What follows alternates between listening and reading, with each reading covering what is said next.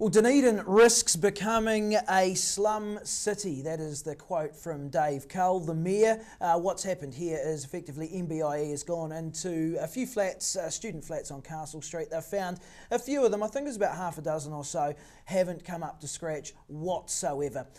So the slum city call has come out from the mayor. He's himself a flat owner.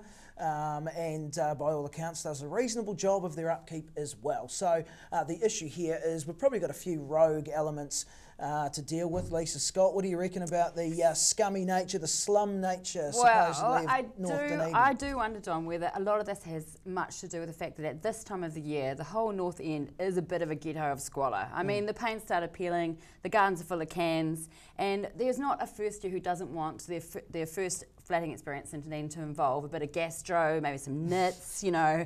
I'm living in a horrible place. It's all part of it. It's all, pneumonia. It's the student hovel vibe. Yeah, it's the culture. Yeah, but I was thinking, thank God MB didn't go to South Dunedin. Yeah, well, that's an interesting point, which we'll come to in just a minute. But Dave Cull has said that, we've got a graphic, I think, of this particular quote. He says that the landlords that they've picked up in North Dunedin, frankly, are letting the city down. He says it's very easy for us to get a reputation for being a slum city if we have landlords that won't live up to their obligations. So what they've also done is they've come in and there are some new sort of regulations that have to be upheld. But do you think, though, it's probably just a few rogue elements here? And mostly absentee. I mean, I think most of those flats are in great condition. And from what you read often, the students can pick and choose. They don't have to live in the really scummy ones. They really enjoy it. Dave Cull also says that, as I've said in the past, it's against the law to sell food that makes people sick. I don't see why it should be legal to rent accommodation that makes people sick. Maybe stretching it just a little bit there in terms of the analogy.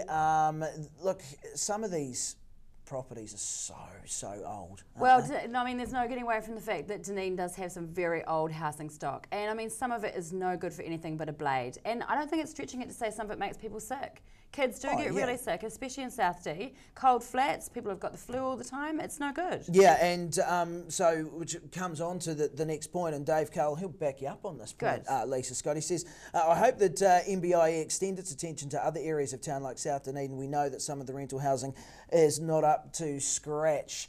The thing is, though, it's cheap housing a lot of the time. Yeah. So what that means, of course, is that if I'm a landlord, why would I sink 100k into a place where I'm not actually going to make that much off? And if you're a renter and that's all you can afford, you've got fewer choices for affordable housing.